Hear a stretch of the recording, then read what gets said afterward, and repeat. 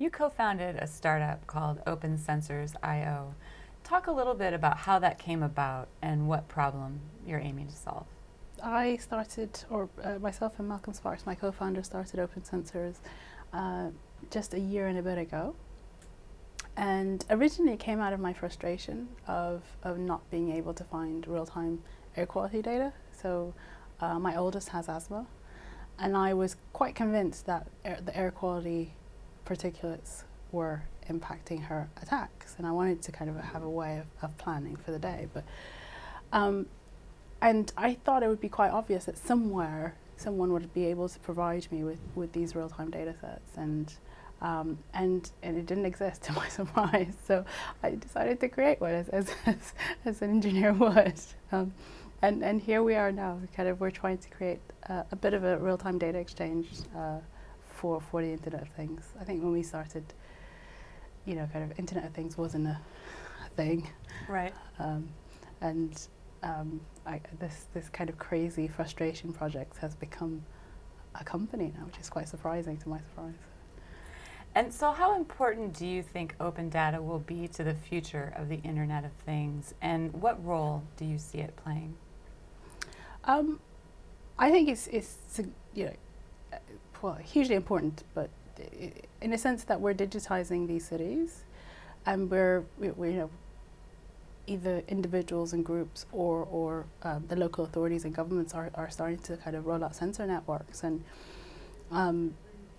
you're going to get in a situation very quickly where, on a street, if you don't have the data accessible by many people under kind of clear license terms, you're going to have a situation where you're going to have to put the same hardware multiple times for multiple uses. So it kind of instinctively makes sense to me from, I suppose, the open source background that if you're going to have public hardware that's out there, that it should be used many times. It just seems efficient and kind of the least expensive way forward, hopefully.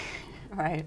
And you mentioned the sensor networks. In a recent talk, you were talking about the challenge of semantics, or lack thereof, in sensor networks. What is the disconnect there, and what do you think is driving that? I think it's just a hard problem, and trying to get people to agree on a semantic for, if you have a connected light, what data are you actually sending me? If you're saying that you have an air quality monitor, what are you sending? What does that mean? Is that dust particulates? What is that? Is a hard challenge to get people to agree.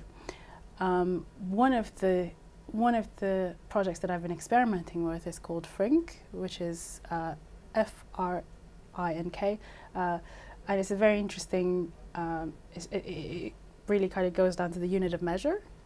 So it's not really an IoT specific project, but I find that it might be at least a start to the solution. It might not be the whole solution, but it concentrates on kind of the units of measure, and then there's a standard way of converting between Celsius and Fahrenheit and so on. And also there's a lot of sampling rates of parts per million, so that we have a standard way to kind of say, well, okay, this thing, because for most sensors, they're it's voltage outputs that we're interpreting, or some kind of gas measure. So it makes sense to have some way of kind of tying it all together. And I'm quite enthusiastic about FRINK at this stage. We've used it for a couple of projects, and it seems to be at least going in the right way. Might not be the whole solution, but yeah. And you've recently released a new feature called OpenSensors Orgs. Is that feature also aiming to mitigate the sensor network problem? That's more for the hardware manufacturers. Okay. What we found was that a lot of the hardware manufacturers were basically, when they create or when they manufacture a sensor or a bunch of sensors, like 100 sensors in a factory, they needed a way to manage how, kind of a one-to-one relationship with the customers as they sent it out. So if you think of what Amazon do with Kindles, they kind of have serial IDs. So they batch, say, the factory says, I've created ID 1 to 100, and then when a customer buys it, they'll say, well, I've got device number 1 and I'm going to associate it with myself, and then people can see whether these devices are alive and functioning, and so really it's kind of trying to enable the hardware manufacturers on different scales to put their products out to market. So. Okay, all right. So shifting gears just a little bit, Sure. OpenSensors is now a part of the Open Data Institute's startup program. Talk a little bit about what that experience is like, and how did that happen? So the Open Data Institute was founded by Sir Berners-Lee and Nigel Shadbolt maybe a couple of years ago as a way to convince governments, especially governments, to create open data, to open up their data, and they've been hugely successful.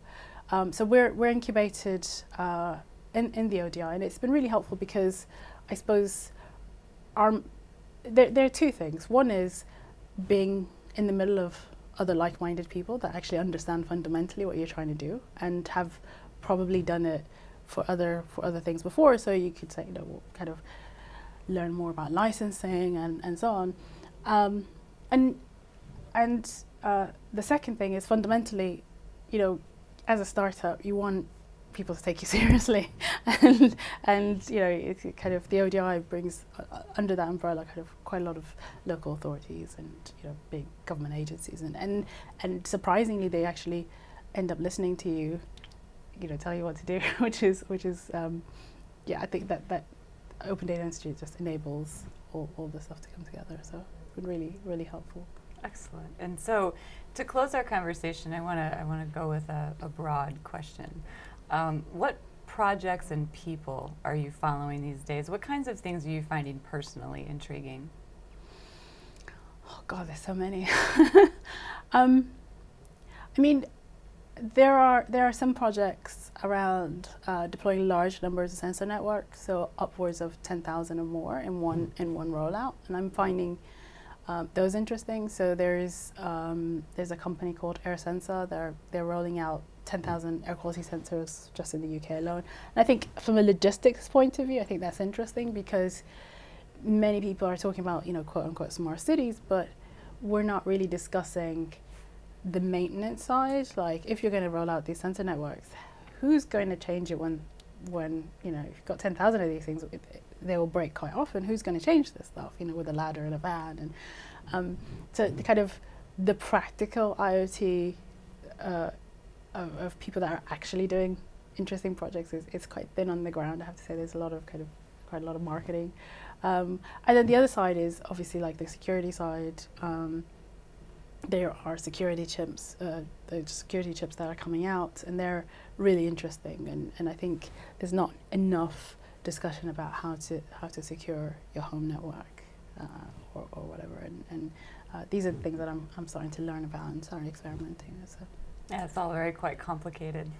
Yes. All right. Well, thank you very much for talking with me today. And thank you, Jen.